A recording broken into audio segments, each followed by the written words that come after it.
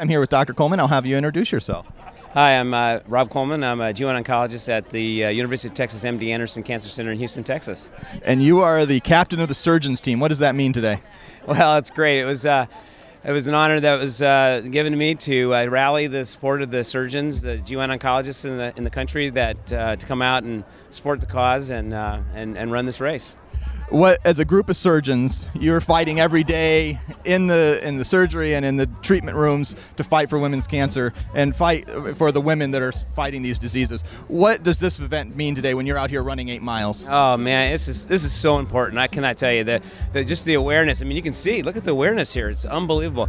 And it's one of these things. We had this a couple years ago, and it was a longer race, and I really felt like this event was about the race. And boy, did I learn this is not the case. This is about the movement, and this has been an unbelievable thing for us. The exposure, the excitement, the enthusiasm, and the camaraderie. All these people are here for this one cause, and it's just been an amazing thing for us. Awesome. What as your passion for clinical trials? We've talked about it with other doctors. When you have a woman that's looking at the whole gamut of clinical trials they might be able to get into and enroll in, what do you say to them when they find something that they can enroll in? What can you do to release the fears that they have? Oh, that's a great question, and that's one of the issues, is that there is a lot of fear. The one thing I always say about these clinical trials is that they're very, very well thought out, heavily monitored, so that there's a lot of interactions with the physician. And the thing is that people don't need to be afraid that they're may need to go someplace else to have the trial, because most of the time all these doctors are in very tight communication, and they're giving us the opportunity to really make a difference by studying these new treatments.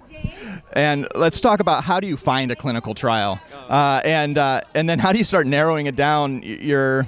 Maybe you've already had primary treatment, or you're even looking at something and joining a clinical trial for your first treatment. How do you choose? Yeah, that's a great question too. It can be kind of challenging, to tell you the truth. I mean, there are a lot of websites where you can go and like clinicaltrials.gov is a good one, and you can do it through the foundationsforwomenscancer.org, and you can identify these. And then once you get to the websites, you can actually start to refine the search, and the tools have gotten much better.